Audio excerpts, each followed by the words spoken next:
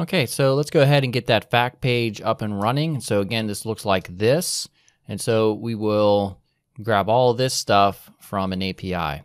So first, we're going to use Axios like I mentioned, and we're going to install it with npm. So install Axios and save. All right, so now let's go over to our fact component, which is fact.js. First, let's get some initial setup done. Typically, we go to our header.js real quick and grab just this import. I'm a little bit lazy. I don't want to type it all out by hand. So fact.css, we'll create a fact.sas file. All right, that looks good.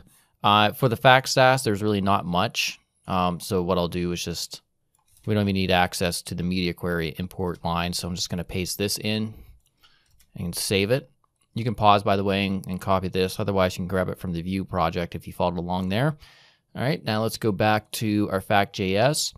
And so the first thing that we're going to do is I'm just going to paste in some of the template, or all the template stuff rather. Then we'll focus on the logic stuff in terms of grabbing an API object from, or JSON rather, from Axios or with Axios. So what I'll do, just paste right here. All right, so let me just tab these in real quick. So between those two divs that we have going. And what we have, so is just the, just typical stuff is for the fact, and we have a subheading here, and then we have a div class of columns. And in here is where we take the object that we're eventually going to define up here and grab. And this is how in React that you iterate through an iterable in a sense. So everything inside of here is going to be repeated based on this facts property right here, which is going to be, JSON. And so for each one of the results, it will spit out this, and we're using interpolation here for a title and a body of the answer in question. Okay, oh, by the way, this should not be here. That was for view. All right, cool.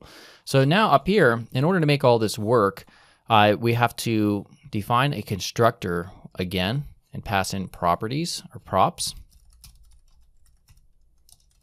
And then we run super props.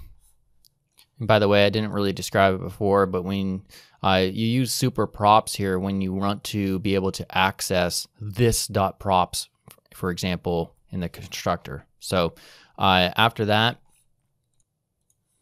we define this dot state equals an object here, and we pass in a property. It's going to be a type of an array. All right. Sorry about that. Just trying to put a semicolon there at the end. And then we access a React lifecycle by component did mount. And in other words, when the component loads, then execute what is ever inside of here. So this is where we have to first import Axios from Axios, which is the package we installed.